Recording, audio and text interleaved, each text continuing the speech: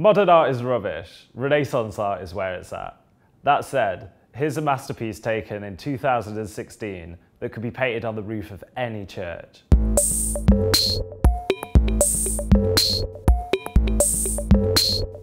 Internet art history.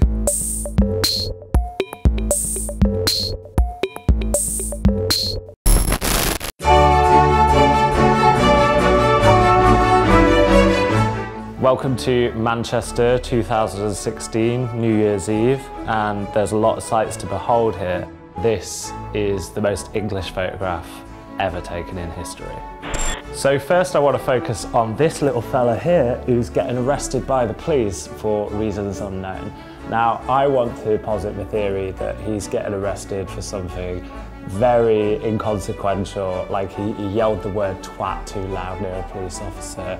He's sort of choking and gone very pink, which is the most humiliating way to get arrested that is possible. There's a reason that dads tell soft lads like me to punch people in the throat if you ever get in a fight. It's because not being able to breathe is very, very humiliating, and that's what's happening to this lad here.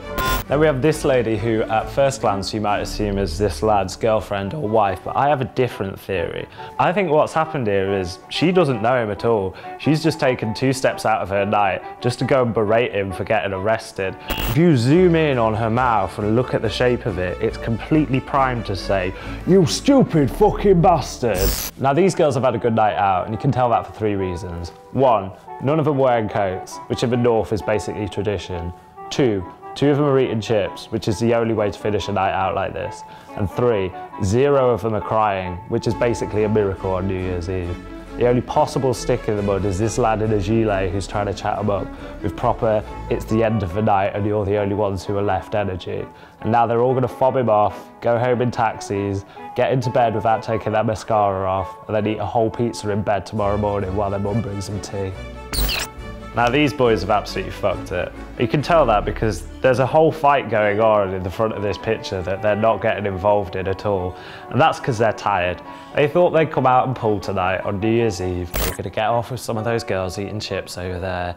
They were going to take one home, and they both WhatsApp each other the next morning to say how well they shagged them. And instead, they're going home with each other, absolutely miserable about it. What an absolutely crap New Year. Now my theory is that this lady is the only sober woman in the shot.